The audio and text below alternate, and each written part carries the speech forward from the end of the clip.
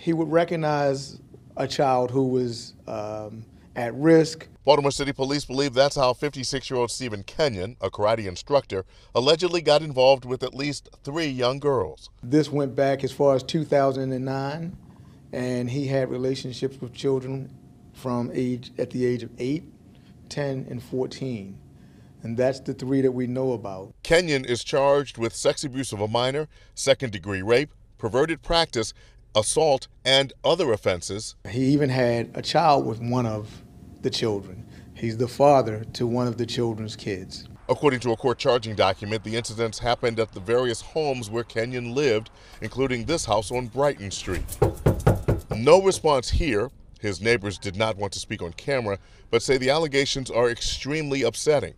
The court record indicates Kenyon met at least 2 of the victims at Cherry Hill Elementary Middle School, where he taught an extracurricular karate class. We don't have any information that will lead us to believe that anything happened on school property.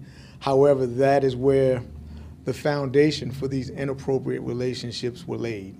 In an email to 11 News, a spokeswoman for Baltimore City Public Schools writes, Stephen Kenyon was employed as a contractual temporary martial arts teacher at Cherry Hill Elementary Middle School from 2010 to 2012. He was then hired as a vendor to teach martial arts in city schools in 2020. In both instances, there was nothing in his background checks and fingerprinting that precluded him from employment. We feel like there are more victims out there, and we need them to give our detectives a call. He needs to be held accountable for every last child that he violated. Now, the school system says Kenyon is now on administrative leave. Baltimore City Police are asking anyone with information and any possible victims to contact detectives at 410-396-2076. Once again, that number is 410-396-2076.